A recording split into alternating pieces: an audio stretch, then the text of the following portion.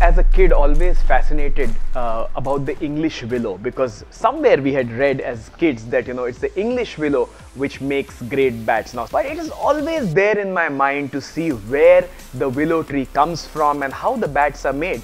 And I was lucky that Fanatic Sports had organized a trip to the Gray-Nicolls factory. Can you imagine? It's a childhood dream to just hold a bat of Gray-Nicolls, and I was actually getting an opportunity to go to the Gray-Nicolls factory.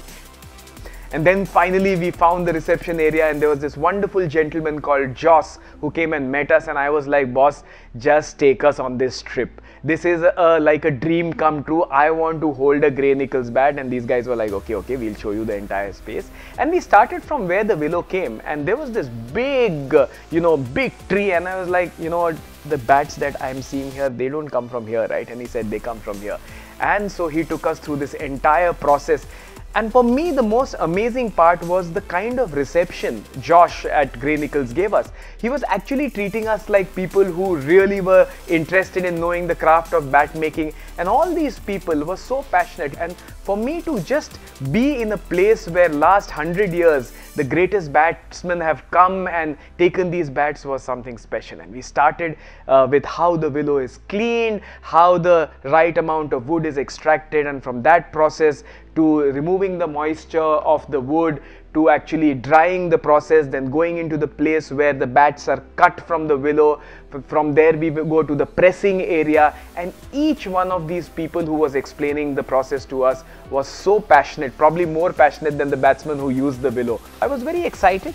I used to ask many questions to these wonderful people, and then I went to that area where they showcased all the Gray-Nicolls bats, including the new one, which is the legend bat.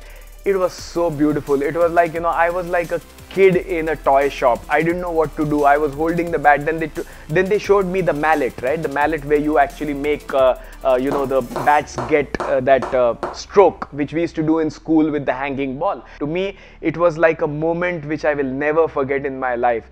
And today, I feel privileged to be part of that historical tour of Gray-Nicolls, because I can say that I was at a point where from probably Ranjit Singh ji to Johnny Bairstow, who's their latest ambassador, everybody had come and made their bats there.